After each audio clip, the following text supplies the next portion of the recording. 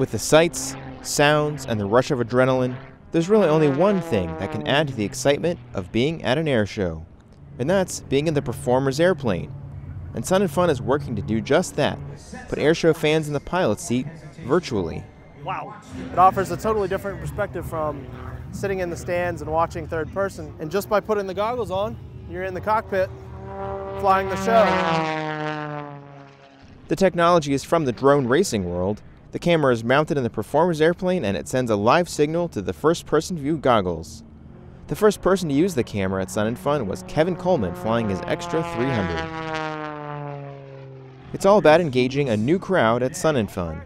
Visually observing something or just hearing it really just isn't enough anymore. Our audiences are really into experiencing something. They want to have, a 360-degree engagement, and so that they are getting a full sensory capture of what they're seeing along with the information to back it up.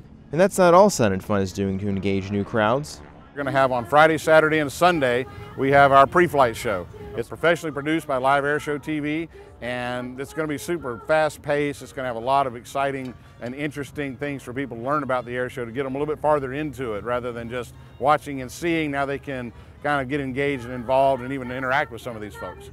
This is the first year for the new technology at Sun and Fun. In the future, they hope to do even more to give the next generation a new way to experience aviation. Josh Cochran, AOPA Live.